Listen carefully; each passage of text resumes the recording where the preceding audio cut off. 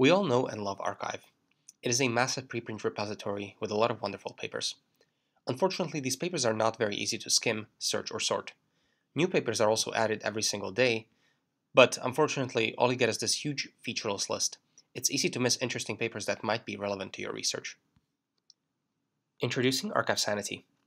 The function of this website is, as you might imagine, to preserve your sanity when dealing with Archive. As one of its features, it offers the same view of recent new Archive papers, but all papers are now laid out in a nice way with a thumbnail preview of the paper for a quick skim, and abstract below in green. Unlike Archive, there are a lot of nifty additional features included. For example, we can decide that this paper on human pose estimation is interesting and that we may want to see more papers like it.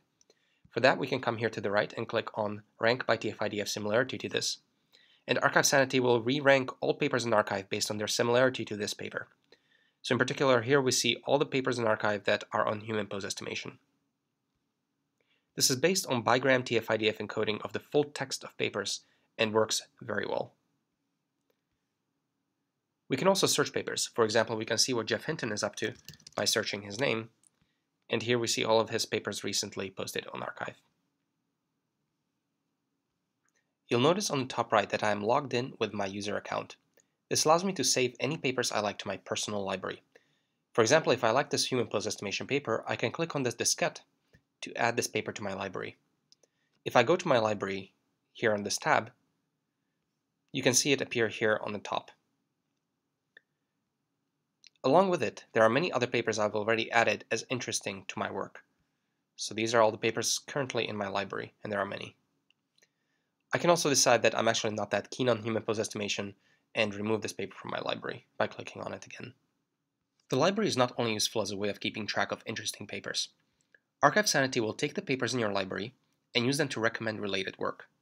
Internally, all of these papers in your library are positives, and all the papers outside of it are negative, and arxiv-sanity will train you a personalized SVM based on bigram TF-IDF features of papers. We can then go to the Recommended tab to see our results. Here we can see all the papers posted over the last week that arxiv-sanity thinks would be most interesting to us based on our library. We can also filter papers to different time ranges. For example, if we click on all papers posted over the last year or over all time, we could find related work that we may have missed and we should really know about. Finally, we have the Top Recent tab, which shows the popular papers across all users on arxiv-sanity. For example, these are the papers over the last week that many users have added to their libraries. And these papers can of course similarly be filtered based on time ranges. Therefore, even if you don't have an account yourself, you can still see what papers other arxiv-sanity users find interesting.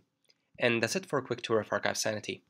Currently, the project website is only hosting papers from machine learning parts of Archive, such as CS, CV, CL, LG, NE, and StatML. This is mostly because these are the areas that I personally work in.